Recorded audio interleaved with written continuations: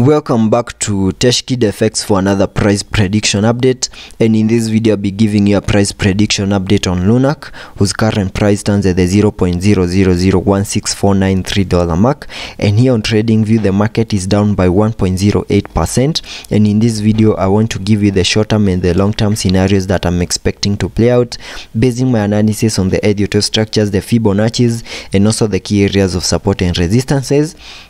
And allow me to kickstart the video here on the daily chart, on the 4-hour chart, by giving you a brief of what has been happening here on the lunc chart. So lunc, from these low prices that we had been trading within, we saw a very nice impulsive movement in the formation of this Elliot structure, having a wave 5 taking us to an all-time high at around the $0.00059 mark, in a movement that we can term now as a higher Elliot wave count 1, having seen the formation of this fractal wave to the upside. And after seeing the formation of a higher Elliot wave count 1, whatever we expect next is a bit of a corrective structure over here in the formation of a higher Elliot wave count 2.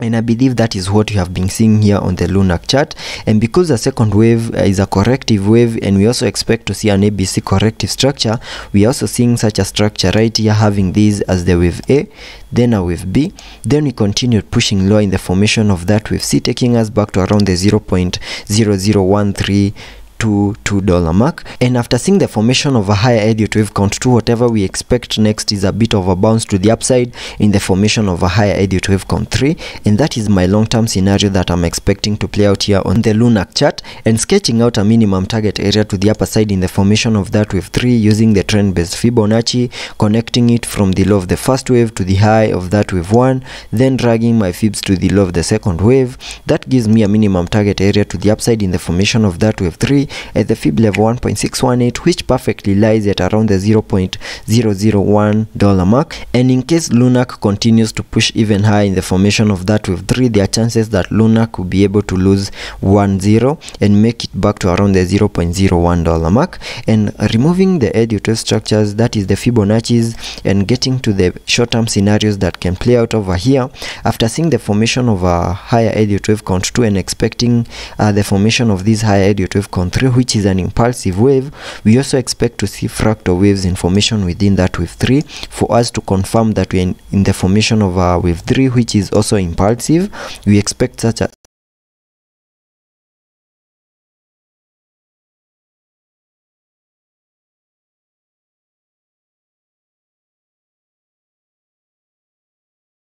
here on this chart. I can give you the short-term scenarios that can play out here on the lunc chart, basing my analysis on this channel that we have right here. And you can see lunc has been trading within this channel, and you have managed to break out of the channel to the lower side, and that is after losing the 20-day MA, which was acting as support. And after losing the 20-day MA, we have continued pushing even lower, and we have managed to break out of the channel to the lower side. And there are chances that in case we see a retest of the lower side of the channel over here, there are chances of continuing to push even lower, and my next target area will be back at around the $0.00014 mark, and that would be making it a little bit risky, because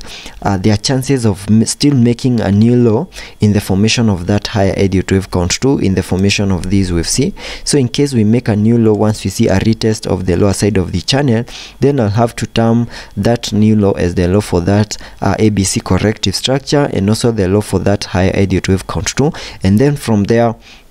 we can expect another bounce to the upside in the formation of that wave 3. There are also chances that as we try to have the retest of the lower side of the channel, we can manage to get back into the channel once more, manage to break above the 20-day MA, continue pushing higher to the upper side of the channel. And in case we manage to break out of the channel to the upside and also see a retest of the upper side of the channel, there are chances of continuing to push even higher, and that could give lunc some impulsive nature to the upside in the formation of that higher Elliot wave count 3. So let's be patient and see how that plays out, and I'll keep you updated on that. Also taking a look at the indicators to see what movements will be supported here on the RSI. On the RSI, we are trading at around the 35 mark, meaning we have massive room for us to support any movements to the upper side and also to the lower side. Also taking a look at the MACD, on the MACD we have printed a bearish cross, and we're also seeing an increase in the selling momentum, and that would mean lower prices are coming our way. So let's be patient and see how that plays out, and I'll keep you updated.